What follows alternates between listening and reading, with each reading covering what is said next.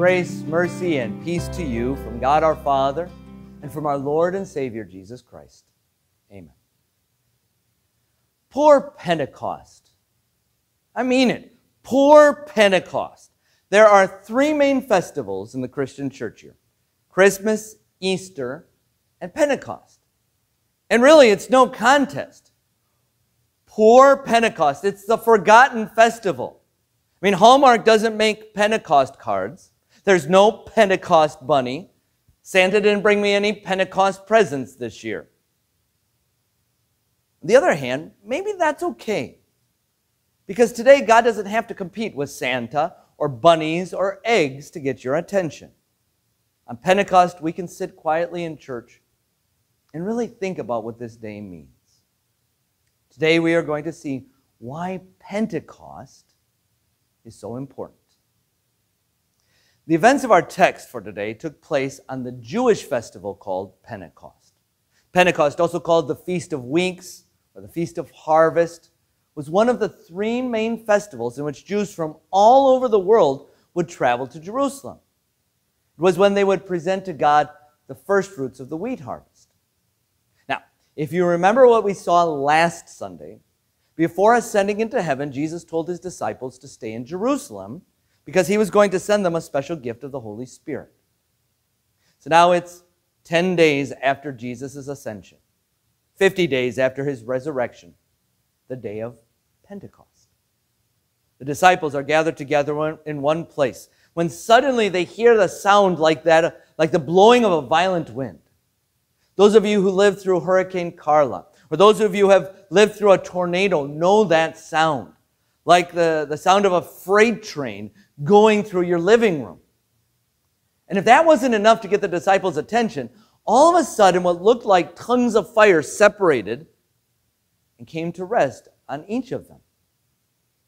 And verse 4 of our text tells us that all of them were filled with the Holy Spirit and began to speak in other tongues as the Spirit enabled them. Now, when you hear that, don't think about speaking in tongues the way some churches do today.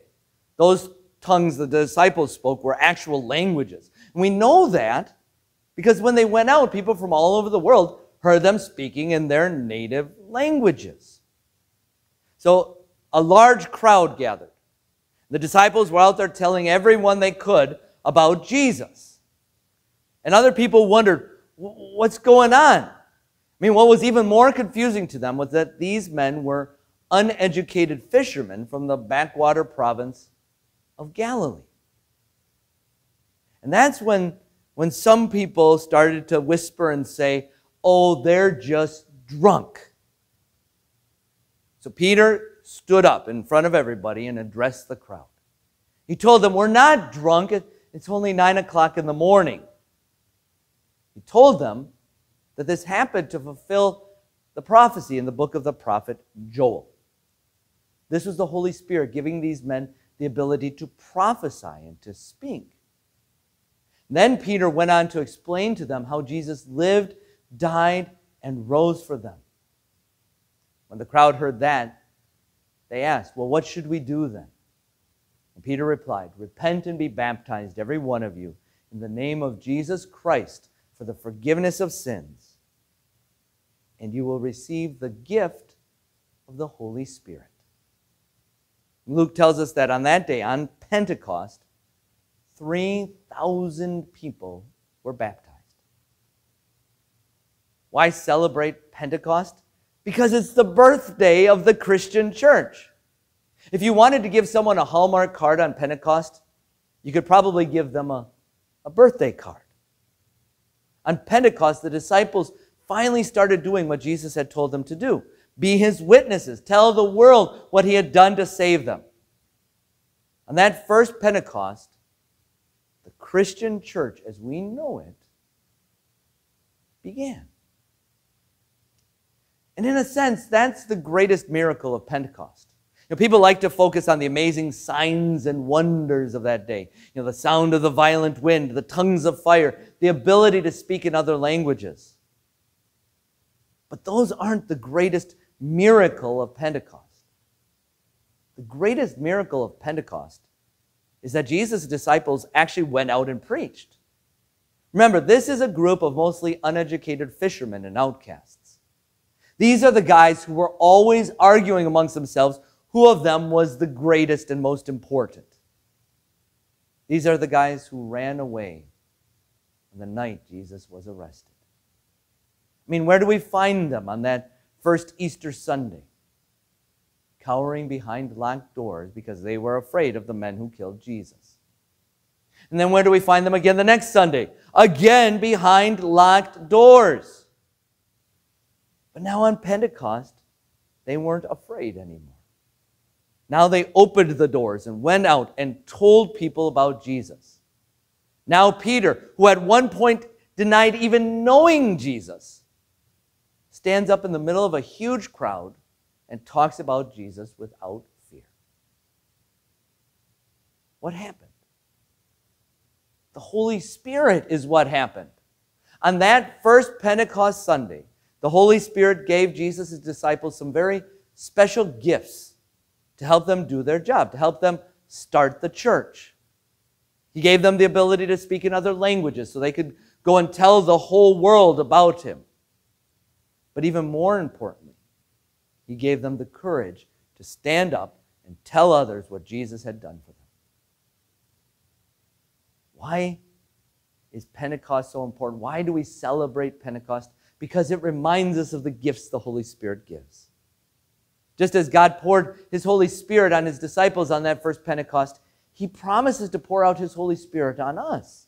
I mean, that's what the prophet Joel was talking about in his prophecy. Peter's point was that God promises to pour out His Holy Spirit on all believers, both men and women, young and old, from every walk of life. Now, He never promises to do it in exactly the same way He did on Pentecost. The day of Pentecost was a special gift that Jesus promised to His first disciples. You know, we shouldn't expect the sound of a hurricane or flames of fire appearing on our heads here at church.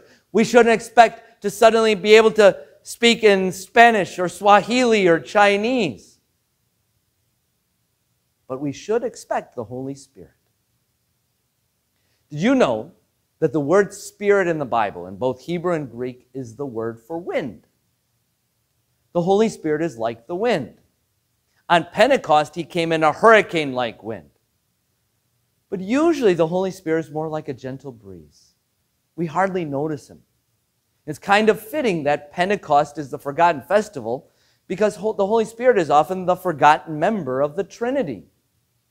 He quietly works in our hearts and minds through His Word and sacraments. I mean, we often don't even notice Him quietly working on Him as we sit and listen to His Word here in church or receive Holy Communion. I mean, don't get me wrong. Sometimes we do notice. Sometimes we do feel it. Sometimes we feel that hurricane of emotion as we hear about our sins and our amazing Savior who forgives us. I mean, haven't you ever come to church feeling tired, frustrated, alone, or afraid? And as you heard God's promises, as you tasted His forgiveness, you felt peace and strength and courage. That was the Holy Spirit blowing in your heart. You see, it wouldn't actually be a bad thing for us to give gifts on Pentecost, just like at Christmas. Because on Pentecost, we celebrate the gifts of the Holy Spirit. Faith, peace, strength, joy. And those aren't the only gifts the Holy Spirit gives. On that first Pentecost, He gave the gift to suddenly be able to speak in other languages so His disciples could spread His word throughout the world. Now today, we don't need that specific gift anymore because God's word is being preached throughout the whole world right now. But God still does give some people the gift to learn languages quickly and well so they can go out and tell people about Jesus. I would say God's given that gift to me. But the Holy Spirit gives each of us different gifts so we can serve Him and spread His word. The Apostle Paul, in his first letter to the Corinthians, gives examples of the different kinds of gifts the Holy Spirit gives. Things like leadership ability, the gift to teach or preach, the gift of service, the gift of prayer, the gift of encouragement. God gives each of us different talents and abilities, different gifts with which we can serve Him here on earth. Now, husbands, if you gave your wife a beautiful diamond ring for her birthday this year, she went home, put it in a box, and never used it, how would that make you feel? When you give somebody a gift, it makes you feel good to see them use it. The same is true with the Holy Spirit.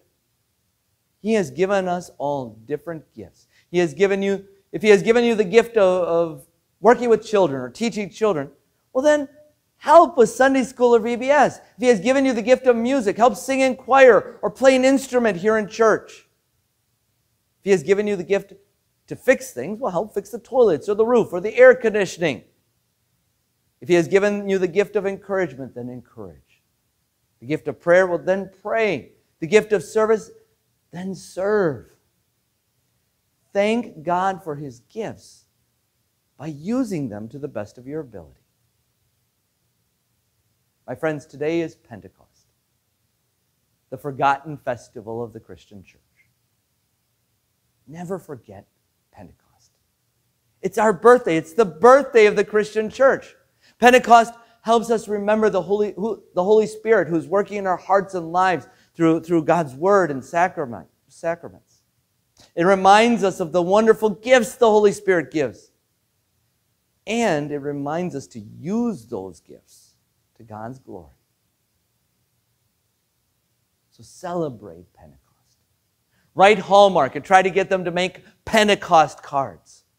Because Pentecost is something to celebrate. Happy Pentecost. Amen. And now may that peace of God, which surpasses all understanding, guard your hearts and your minds in Christ Jesus. Amen.